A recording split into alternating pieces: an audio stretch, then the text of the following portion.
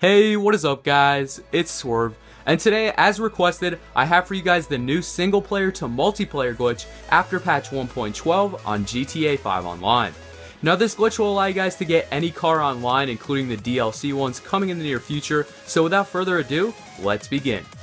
Alright, so first off, you're going to want to mod the car you want to take into online mode into single player, and if you don't know how to do that, I'll have a link in the description as well as an annotation on screen to a full tutorial on how to do that.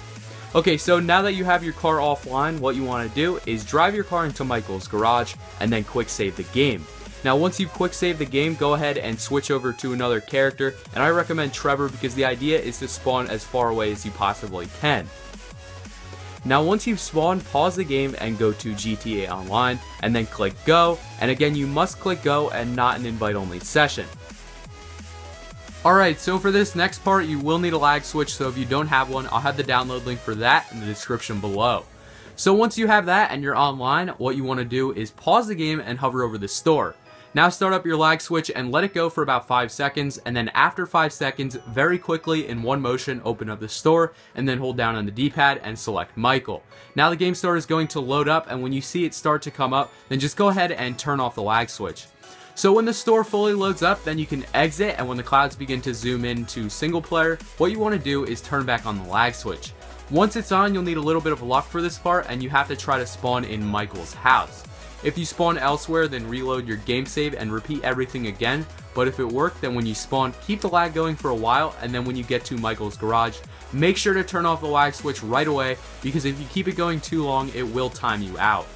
So while this is happening, grab your car and as quickly as you possibly can, try to drive out of Michael's property. If you're too slow, then what will happen is the game will transition to online mode and the fence will be closed, so try to get off his property before that happens. Now in my case, I was too slow, but what I did was I sort of wobbled my way off the ledge in his backyard, which is pretty sketchy, but I mean it works, so yeah. Alright, so now you'll need a friend for this next part, so what you want to do is take your car to Los Santos Customs and then have him go to it. Now, it's not going to show any players and your friend won't be able to see you in the game, but when he joins he's going to be able to see your car, so just communicate and have him meet you somewhere. As you can see, I had him meet me at Los Santos Customs, and when he took the car, it disappeared, but I recommend having your friend go into Los Santos Customs, because remember, you are still in an online game, and you don't want the car to be blown up by some random, so he just hid in Los Santos, and then all you need to do from here is leave the game and have him invite you back, and it's going to be a normal session when you join back, so when the coast is clear, have him come out of Los Santos Customs and give you the car.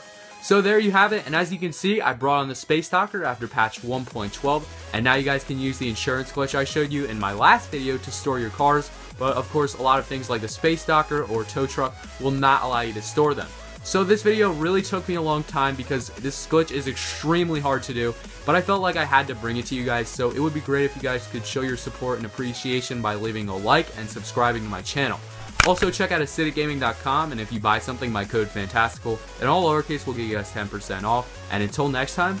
I'm out.